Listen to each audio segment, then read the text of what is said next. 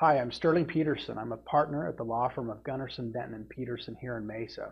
I've been here for close to 7 years, and prior to joining this firm, I practiced at a large law firm in downtown Phoenix for about 6 or 7 years before I came here. I am a litigator. I help people that are either being sued or need to sue somebody else, or people that have issues with real estate disputes, contract disputes, business mergers, business disputes. Sometimes mom and pop businesses don't get along. Maybe there's an employer-employee dispute.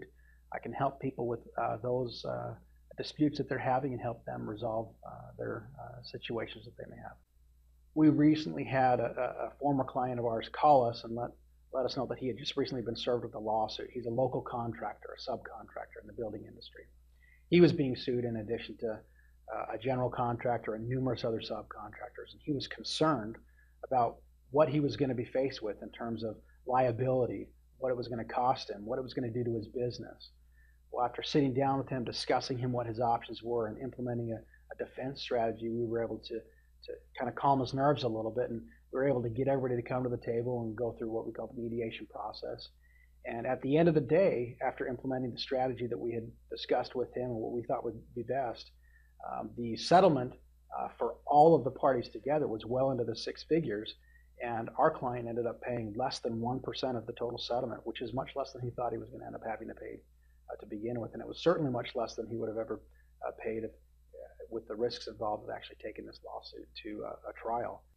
We had a client that recently approached us, and he's been a client of our firm for quite some time. He had been trying on his own in vain for many years to get a large national company to come to the table to figure out some contractual rates that would be beneficial to both parties, particularly would have a significant impact on our client's bottom line.